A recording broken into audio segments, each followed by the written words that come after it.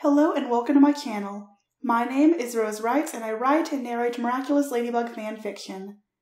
The art in my thumbnail is by Swirlilie on Instagram. Her work is absolutely amazing, so please check it out.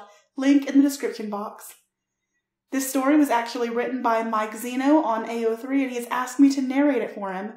He is an amazing writer, so make sure you check him out at the link below. Without further ado, please enjoy Anesthesia.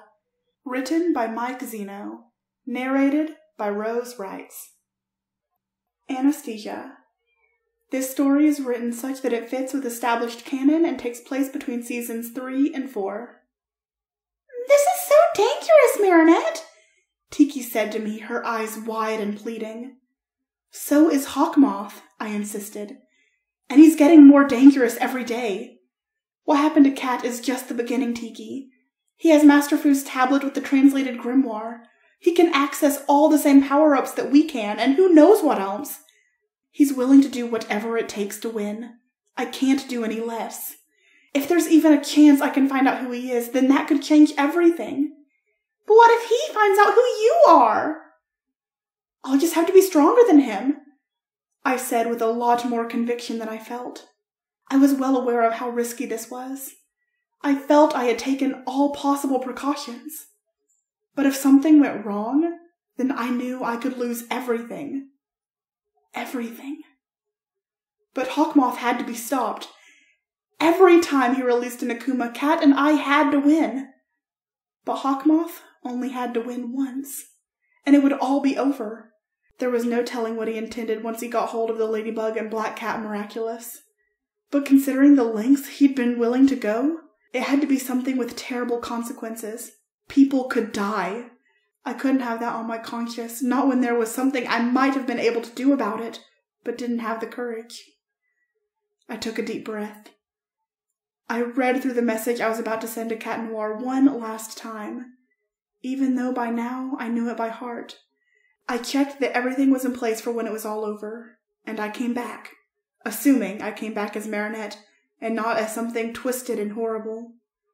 I didn't feel like the guardian of the Miraculous.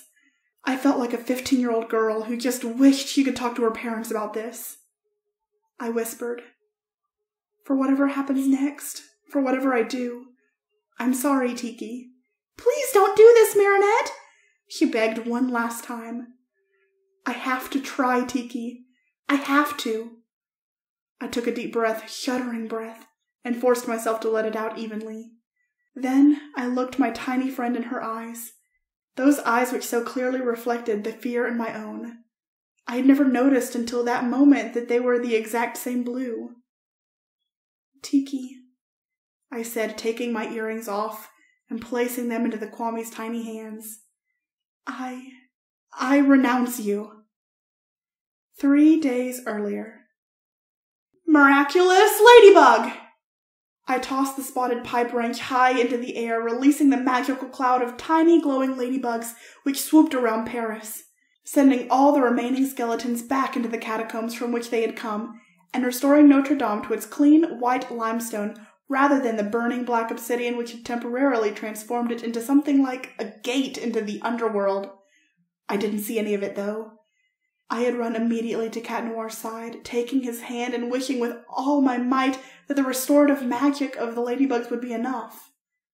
Then they finally swept over him, and to my vast relief the bleeding gash in his side vanished as though it had never been there. The look of pain which he had tried to hide from his face immediately eased, and he grinned at me the only way Cat Noir can grin. "Cancel my appointment with the vet," he said.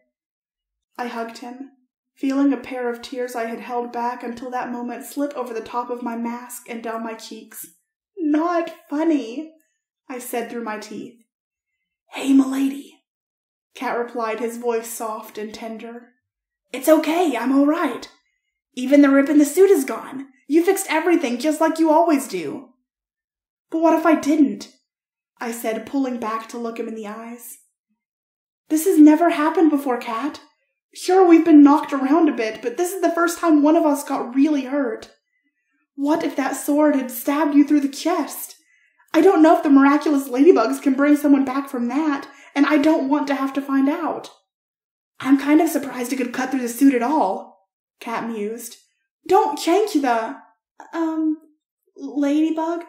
Cat Noir? We both looked up at the small, timid voice. In my distress, I had forgotten all about the Akuma victim. She stood there on the plaza looking utterly lost and confused, her lips quivering as if she were trying hard not to cry. She was much younger than I had thought she was, as the Akuma had made her 12 feet tall and given her a skull for a face. The poor girl couldn't have been more than 10 years old. I got akumatized, didn't I? She said, and then she began crying in earnest. I'm sorry, I didn't mean to, I said, leaving Cat Noir and going over to give her a hug instead. She was a tiny thing, her head resting just below my chest. What's your name? Marinette, she sobbed. I involuntarily froze for just a moment, then relaxed. She obviously hadn't recognized me. It was just a coincidence. There were a lot of Marinettes in Paris, after all. That's a very pretty name, I said, pulling back so I could look her in the eyes and smile. I know someone else named Marinette. She's a really smart and brave girl, just like I'm sure you are. I'm not so brave, she said, still crying. Anthony and his friends scared me with those creepy skeleton masks. I just wanted them to know what it felt like. She fell into my shoulder and cried some more. Hey, Marinette, I said, softly stroking her hair. We all get scared sometimes. I get scared too. You? She said, astonishment overcoming her sobs. But you're Ladybug. You're a superhero. How could you be scared of anything? Actually, I get scared all the time, I told her. She didn't need to know that the thing which had terrified me the most recently was something that she'd done herself, even though she wasn't to blame. So I went on. Every time someone gets akumatized, I feel afraid for them. But that's part of what makes me want to help them so much. Being brave isn't about not being scared. It's about keeping it together and doing what you need to do even though you're afraid. And besides, having someone jump out at you wearing a skeleton mask would scare anyone for a moment. My earrings beeped. I didn't have much time. I'm sorry, but I have to go, I said to the little girl, wiping the tears gently away from her cheeks with my thumbs. I'm going to change back, and you know that superheroes can't let anyone know their secret identities. Cat Noir can take you home. You know it, Bugaboo. Come here, Marinette. Ladybug is right, by the way. That's a really pretty name. Wow, you're totally handsome up close, she said with that blatant honesty that children often have. Why, thank you, fair maiden, Cat replied grandly, kneeling down and kissing her hand. Even though her cheeks were already red from crying, I could see her blush a little further after that. Now I have to take you home over the rooftops if we're going to get there before my time runs out, but if you get scared, just close your eyes tight. I'm not going to be scared of this, she said brightly, obviously thrilled at the idea of a high-speed journey across Paris in Cat Noir's arms. Meet me at the Eiffel Tower after you had a chance to recharge, I said to Cat in a forced casual tone. The look he gave me told me he knew I was a lot more serious than I was letting on. Take care, Marinette. Bug out. I'm fine, really, Cat insisted as I tried to check his side where the sword had cut him. I can't even tell that I was hurt. The ladybugs fixed it right up. But you were hurt, I insisted. And the worst part is, I don't know how it happened. The suits are supposed to make us practically invulnerable, so how did that sword cut you? If Hawkmoth has discovered some kind of new power-up for his Akuma victims, then we could be in serious trouble. I wish Master Fu was here. I finished, muttering the last with a hopeless shake of my head. I miss him too, Cat said. But there's no guarantee he would have known what to do about this. In fact, he probably didn't know. I'm sure he would have told us if he even suspected there was something that could hurt us through the suits. I'll bet you're right, though. Hawkmoth likely used some kind of power-up. That means that there is something we can do about it. If he's using Miraculous magic to boost his own power, then we can use it to counter him. If we even had the slightest idea how to do it, I muttered. And even if we figured something out, Hawkmoth would come up with a new way to attack us, and it would just keep escalating. What if he finds a way to stop the miraculous ladybugs? I don't want to see Paris turned into a war zone because of us. Because of him, Cat insisted, his face hard. This is not happening because of us. It's happening because Hawkmoth cares more about his own agenda than anything or anyone else. He's the bad guy here, Ladybug. Don't ever forget that. I know, I said. But it doesn't change the fact that we're the ones who have to stop him. And we can't keep up this stalemate forever. We have to win every time, Cat. He only has to win once. I paused. We have to find out who he is. I'm all for that idea, but unfortunately we don't have the slightest idea how to do that. My mind was racing. We've been reactive all this time, I said, more to myself than to Cat. Hawkmoth akumatizes someone, we respond. He comes up with a bigger and better plan, and we respond. He uses his power to turn our friends against us, and we respond. Wars aren't won on defense. We have to take the fight to him. I like the way you think, m'lady, but Hawkmoth might as well be a ghost. Sure, he's put in an appearance once or twice, but something tells me he'll be staying under whatever rock he calls home for the foreseeable future. He knows how risky it is to reveal himself to us directly. Every time he has, it's ended with himself or Myra in a tight spot. He won't be doing it again unless he has a major advantage. We can't wait for that. Not anymore. Things got real today, Cat.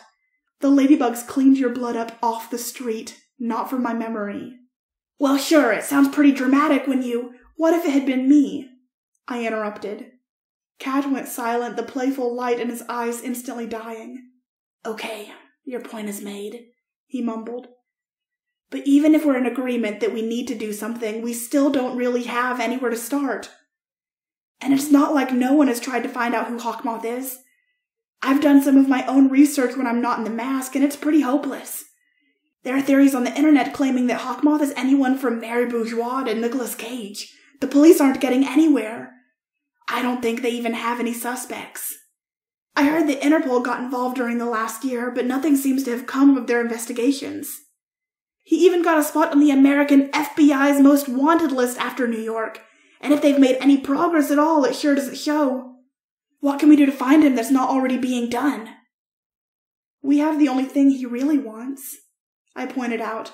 That gives us some advantage. It would be fairly redundant to offer ourselves up as bait, Cat pointed out.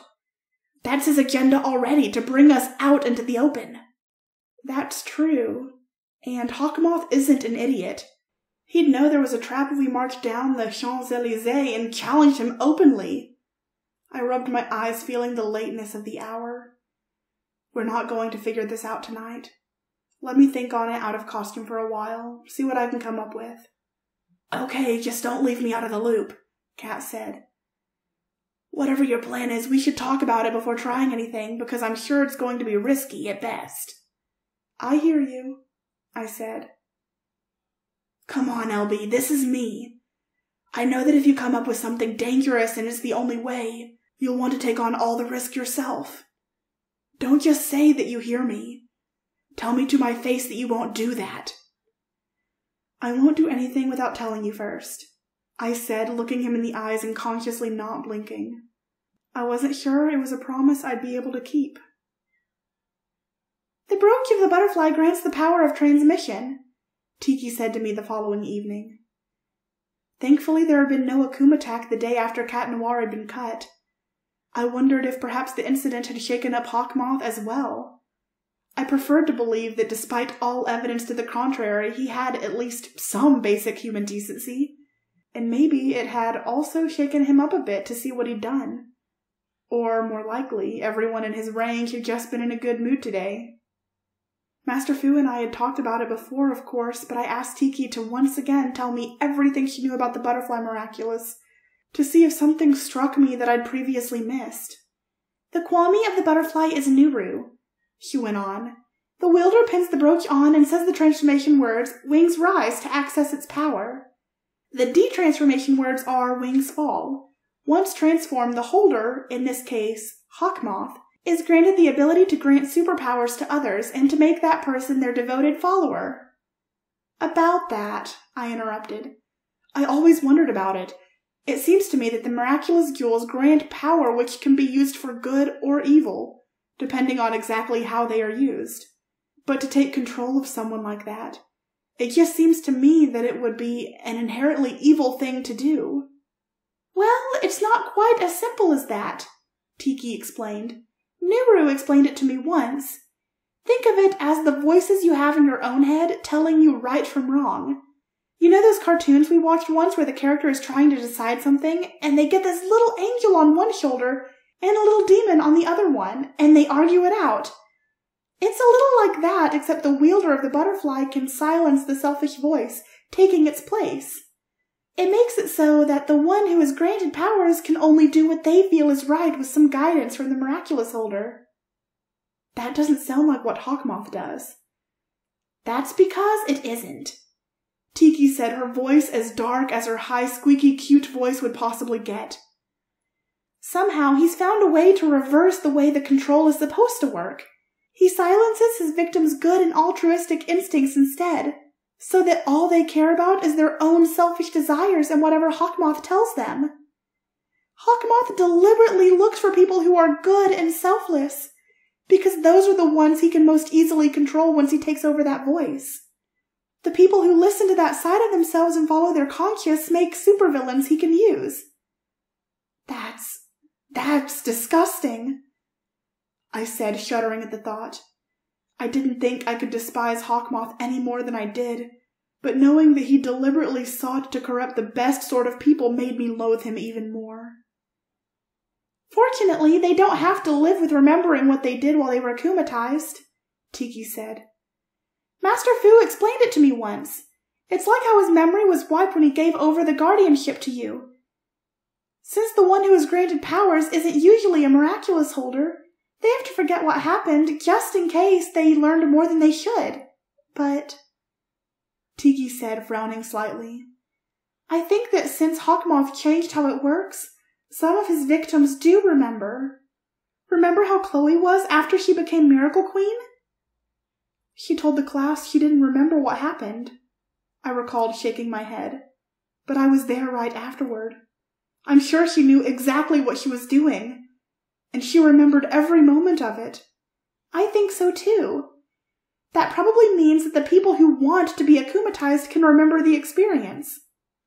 That was the thing that really started the wheels turning in my head. They remember, I said softly, staring ahead at nothing. What is it, Marinette?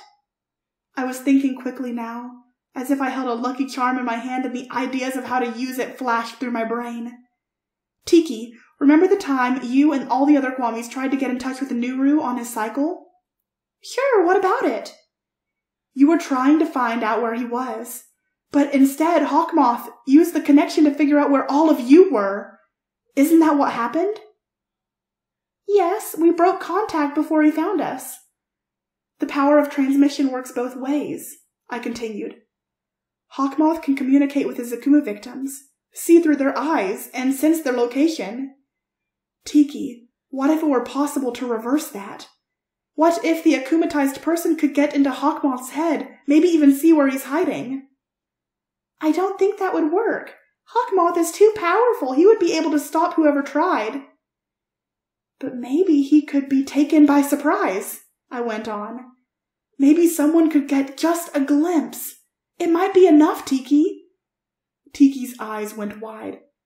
Marinette, I hope you're not thinking what I think you're thinking. Just hear me out, I insisted. Suppose I got myself akumatized on purpose.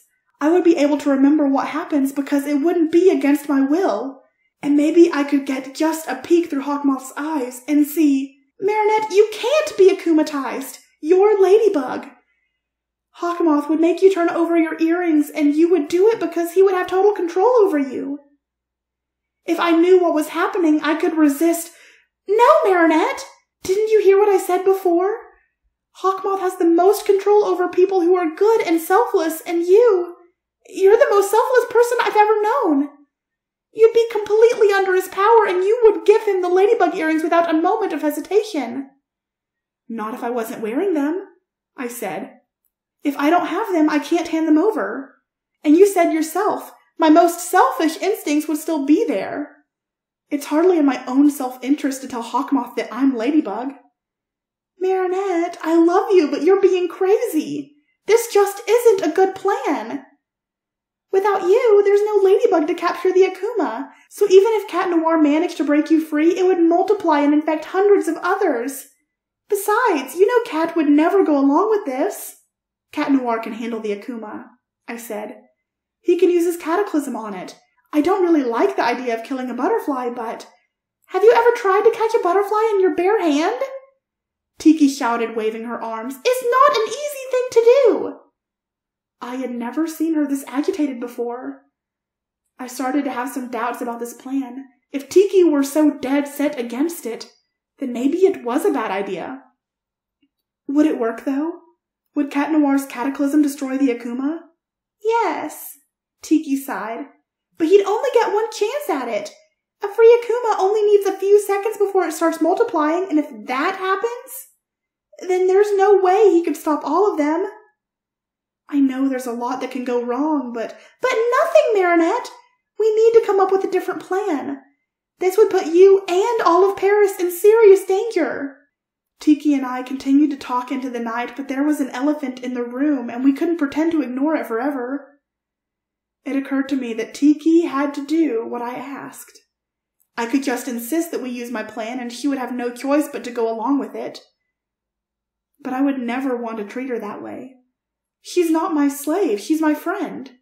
If I made her do something like this against her will, then I'm no better than Hawkmoth. The next night, we didn't get any further. Tiki, we're talking in circles, I said.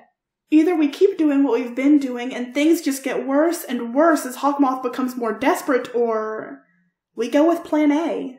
We've been over that, Tiki said, and we haven't come up with anything better. We're not going to either. You know it, and I know it.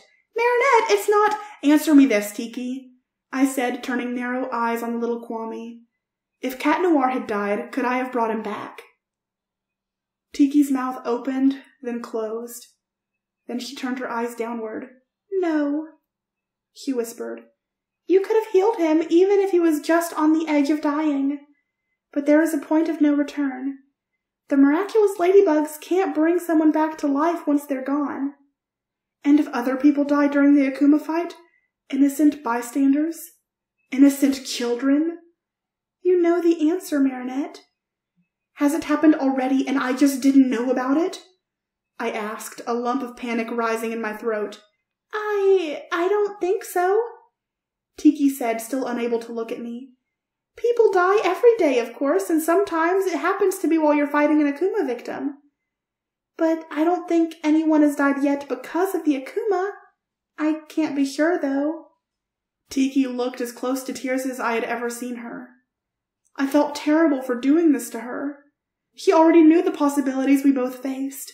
The chance that we might be in some way responsible for someone losing their life. She clearly tried not to think about it, but I had forced her to. But we couldn't pretend these unpleasant truths didn't exist, not anymore.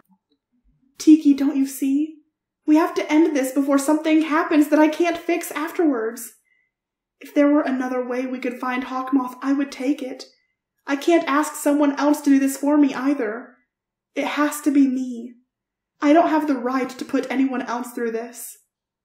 Tiki drew in a deep breath and composed herself. Everything you just said is true, she said. But I just can't, Marinette. I'll have to do it without you then, I said, feeling my stomach turn over as I did. Tiki and I had never been at odds like this before, but I knew in my heart and my mind that this was what I had to do. I have some things I need to do to make this work. Please don't try to stop me, Tiki. I'm doing this because I have to. The next day. Tiki, I renounce you. I could never forget the look on her face as Tiki vanished into the ladybug earrings. The silent pleading, the despair mingled with the tiniest sliver of hope. But I could still change my mind, turn back, give up on the whole idea. And that was why I couldn't let myself hesitate now. I read over the text message I had already sent to Cat Noir just before I had said those terrible words. Cat, I don't have time to explain everything. Do you remember Marinette Dupeng-Chang? I think she's about to be akumatized, and there's nothing I can do. I'm trapped with a bunch of people in my civilian identity, and there's no way I can transform without giving away my secret to everyone around me. I'm sorry, but you're going to have to handle this one without Ladybug, and you'll have to save your cataclysm to use it on the Akuma because I won't be there to catch and purify it. I know it's a lot to ask. I wouldn't ask this of anyone else, but you can do it. I have every confidence in you. Ladybug. That message would bring him to my balcony within minutes, I knew. If only I could have waited to send it. If only I could have waited to send it.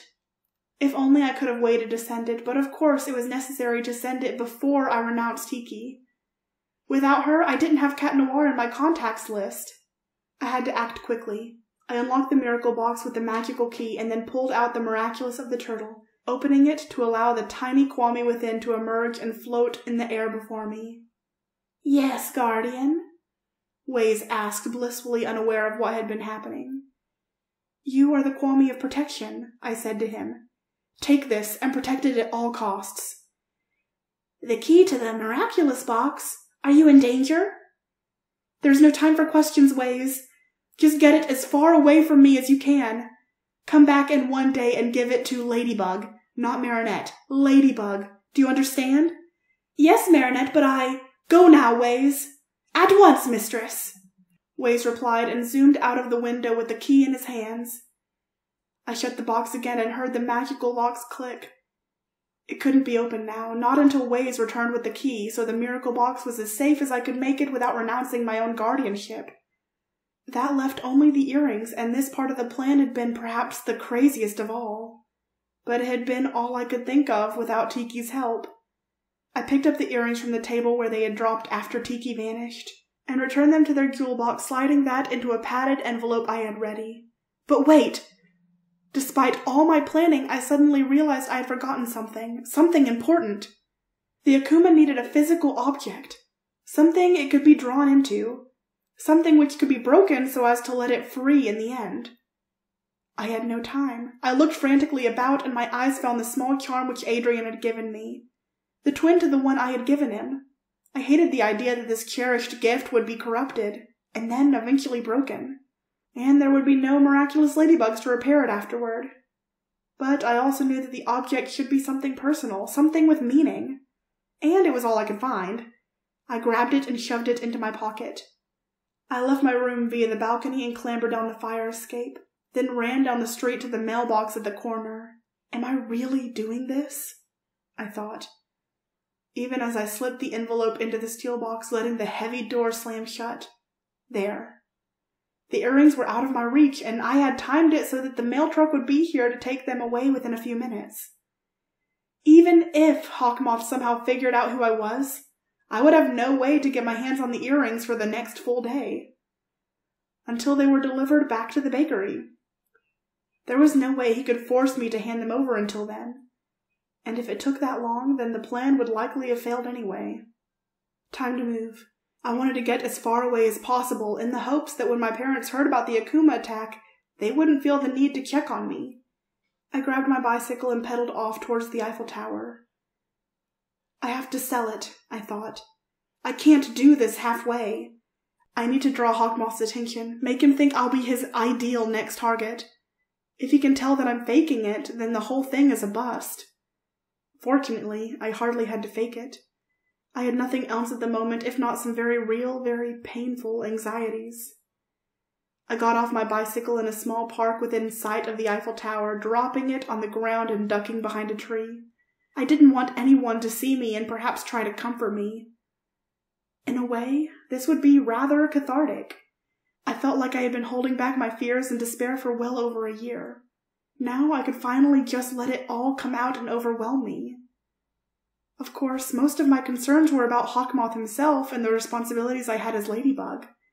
But Tiki had said that Hawkmoth could only sense emotions, not exact thoughts. He would be able to tell how worried I was, and perhaps even that it was he himself which drove me to despair, but not specifically that I was Ladybug. I hoped that was true in any event. Tiki had warned me that since Hawkmoth had altered the butterfly's power, there was really no way to be completely sure what he could sense and what he couldn't. I was taking a big chance, and I knew it. I took out Adrian's charm, holding it in both hands as I sat down, and settled my forehead onto my knees. This is never going to work, I thought involuntarily. Tried to push the thought away, and then realized that was exactly what I shouldn't do. This isn't going to work, I thought again. Hawkmoth is going to akumatize all my friends over and over again, and I can't stop him. Nothing I can do will stop him. I thought of each of my friends and how they had been forced to do Hawkmoth's bidding. The sickening way that the purple cloud would consume them, transform them into a parody of their own deep-seated fears, twisted in mind and soul, and I couldn't stop him. Poor Ivan, so sweet and well-meaning, turned into a stone monster and nearly destroying his own heart's desire. Nathaniel, whose attraction to me was the catalyst that turned him into a monster. Madame Bustier, whose love for her students had been perverted into something evil. Even my own father. And it had been my fault. So many had been my fault. I didn't even realize myself how much tension I had been holding back. These weren't fake emotions. It had already gone beyond just trying to fool Hawkmoth. The floodgates had opened, and I felt the tears streaming down my face as I saw all the people I loved transformed into monsters. All because I wasn't strong enough to protect them. I hated Hawkmoth. Hated all he had done to me and to everyone else he touched with his evil. And what about Adrian? So far, he had been spared. But what if Hawkmoth's Akumas found him? What would he become? I knew what would turn him, what would make him vulnerable. It would be his father for certain. And Hawkmoth would use that and turn Adrian into a hateful creature whose need for love and understanding would become an insatiable drive for vengeance until he had destroyed everything he once loved. An image flashed into my mind then, a white suit which should have been black. My beloved partner and trusted companion turned into something evil and remorseless. All the world reduced to dust because of what Hawkmoth had done to him. No! I shouted out loud past caring who saw me, who heard me, who wondered what I was doing there. Don't hurt them anymore! Take me instead! I opened my eyes. Blinking against the bright sun turned hazy and distorted through unshed tears. And then it flickered and went dim, and I saw the black butterfly shape approaching. My heart leapt into my throat, time seemed to slow to a crawl, and in that same moment, from the corner of my eye, I saw Cat Noir charging toward me, his eyes wide and his mouth open with a cry that had yet to reach my ears.